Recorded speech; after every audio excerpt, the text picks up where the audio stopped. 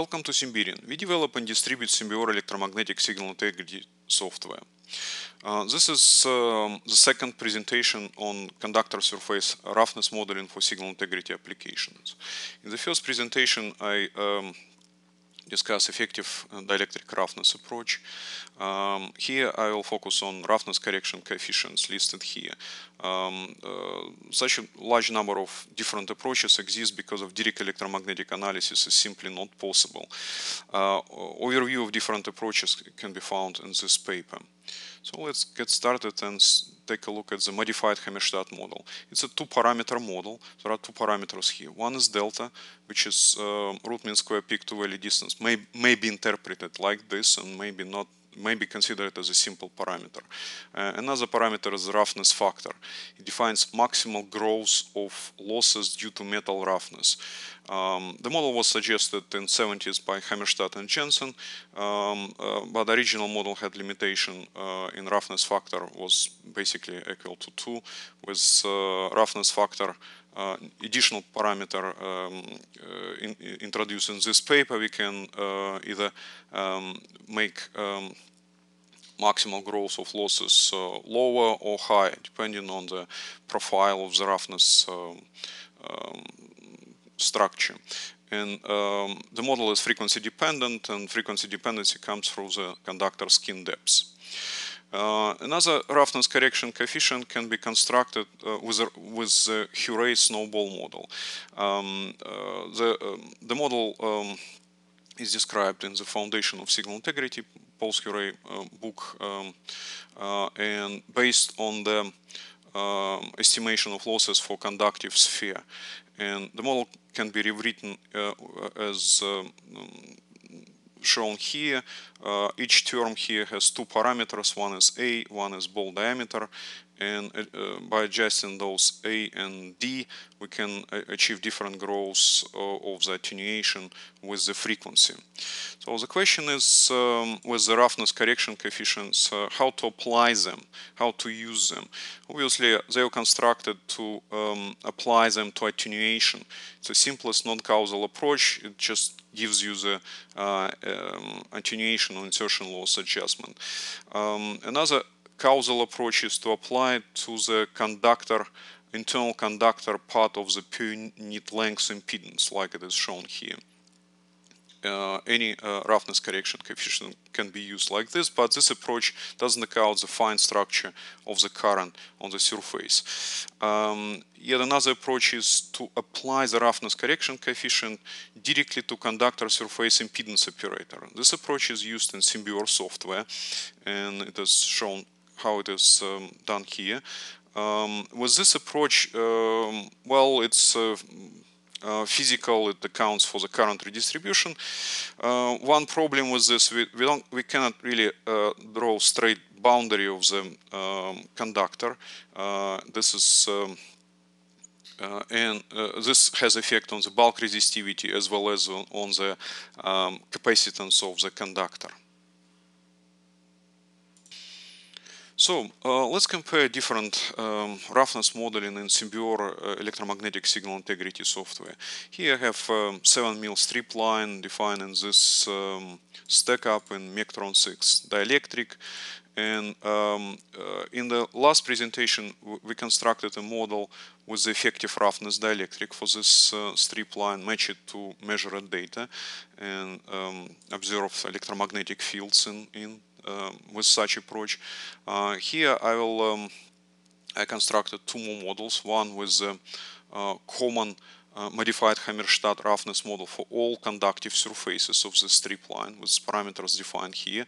Parameters are defined by matching this model insertion loss with the effective roughness dielectric, and another model with the modified Hammerstadt model common for all conductive surfaces, and then redefined for some surfaces, like for top and bottom of the strip line. The top part has smaller roughness and bottom part has larger roughness, difference about 2 in expected increase of the losses on different surfaces.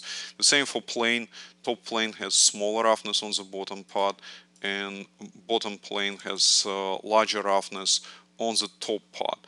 So that is typical for PCB manufacturing process. So as I mentioned, all roughness models were adjusted to have about similar attenuation per unit length in dB per meter here, and green line here is the original not rough model. The roughness has effect on attenuation as well as on the characteristic impedance, so the effective roughness dielectric produces larger capacitance and lower impedance, and other model roughness correction coefficient increases the inductance and increases the impedance a little bit. But all those can be adjusted by modifying the cross section to account for additional capacitance that comes from roughness. The same thing can be observed in terms of insertion loss. Here is insertion loss in 40 centimeter line of 15.5 inches transmission line constructed of this strip line.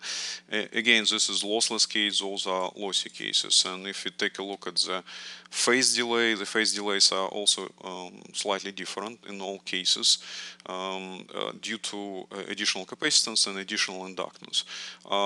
We can actually take a look at the per unit length parameters, and models with roughness correction coefficients, they all increase the resistance per unit length, and that's two lines here, two models with modified Hammerstedt coefficient, and original model and model with effective roughness dielectric does not increase resistance. If you take a look at the inductance per unit length, we'll see that inductance actually with effective roughness dielectric is smaller, with effective roughness correction coefficient is a little larger. If you take a look at admittance per unit length, then G, real part responsible for losses, is increased with effective roughness dielectric, and all other models have pretty much the same real part of the admittance per unit length. And capacitance, well, it's as I mentioned, increased with effective roughness dielectric models. To match it, in other models we have to adjust the cross section, draw the boundaries through the rough surface properly.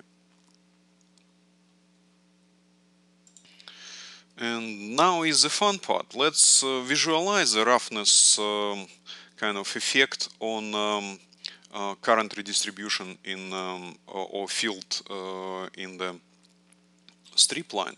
So to do this, I pre-computed some data here. It takes literally less than a minute to do any of those computations, and right here we can see I visualize only parameters that help us to understand the process effect of the roughness. So for instance, if you take it current density on surface current density here, you can see it's 40 ampere per meter maximal value. It's integral of a current through the structure observed at the surface. So we can see that basically equal current on top and bottom of this strip, and we are looking now at the structure without roughness. The same current flowing on top and on the bottom, and this is a peak value. Electric field on the surface. Again, this is helpful to understand the roughness effect, and first we have to take a look at the it's 0.55 volt per meter. It's identical on top and bottom surface of the strip, largest on the edges because of the singularity at the edges, and identical on both planes. Power flow here is again on the surface. It describes only the absorption of the energy by the conductor. So, and it's better visible on logarithmic scale, and you can see that conductor basically absorbs energy from top and bottom, same level, and the same for the planes. This is at 1 gigahertz. All those data was at 1 gigahertz. If you take a look at 30 gigahertz, well, pretty much the same picture. So this is a current surface current density. This is electric field. Basically, it describes the drop of the voltage and losses associated with the conductor. And we can see that the value is increased quite a bit due to skin effect here. And power flow, again, more power gets into the conductor. In this case, again, logarithmic scale, you can see it how the absorption takes place. And actually power loss, you can see this loss identical in the conductor in here and around the conductor on both surfaces. So now let's take a look at the same thing, only with the different roughness correction coefficients defined for planes. So bottom plane is more lossy, top plane less lossy, and signal layer has more losses on the bottom than on the top. At 1 gigahertz, current density basically pretty much the same as because of the roughness doesn't have affected this frequency yet. And the same kind of current on top and bottom planes. We can zoom in and see that this is greenish, and top one is also greenish one, and this is green and the scale. Electric field. We can see a little bit more of electric field strength at the bottom side, where there is more losses. More losses produce more voltage drop on the bottom side, and we can a little bit more. And we can see that pretty much scale the same as in case of without roughness. Now power flow, same thing. So we observe almost identical absorption on top and bottom plane. And now this is the first time it is visualized in this way at 30 gigahertz, where there is substantial growth of losses due to roughness. And we can see that the current density, and I can animate it actually, there is less current on top and more current on the bottom surface. Why is it so? Because of we have more kind of losses at the bottom, and the same with it's actually better to use peak value. We can see that the current surface current is greenish on the bottom, where there are more losses, and bluish at the top, where we have less losses on. This is less roughness on top surface. So now we have clearly kind of redistribution of current, and the same voltage drop, or well, it can be interpreted as a voltage drop. Right here it's a strength of electric field. You can see it increased, and more electric field strength at the bottom surface than at the top surface. So just to zoom in and power flow, same thing. We will switch to logarithmic, and we can see that the bottom has well, it's not really kind of visible here. The arrows from the top, they're green, so larger, and arrows from the bottom, they are yellow. Power loss, and here we clearly see more losses in the bottom plane due to the roughness again. And one of the interesting things is to take a look at the current density in the cross section, and we can see that the current density, and let's just animate it. We can see that the current is larger at the bottom side, where there is more losses associated with roughness. In the original non-rough case, we can switch in here and compute this current density in a cross section at this 30 gigahertz current density cut plane and animate it, and you can see that the current density is identical on top and bottom surface and 2.6 ampere per square meter. The highest current at the edges, and the planes have the same current at top and bottom plane.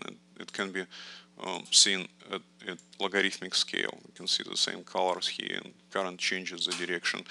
But for the case of roughness, you can see differences in current, and you can see differences in current in top and bottom plane also. Right here it's larger current, and on the top it's smaller current. It's again, it may be enhanced with logarithmic scale here, and now we can see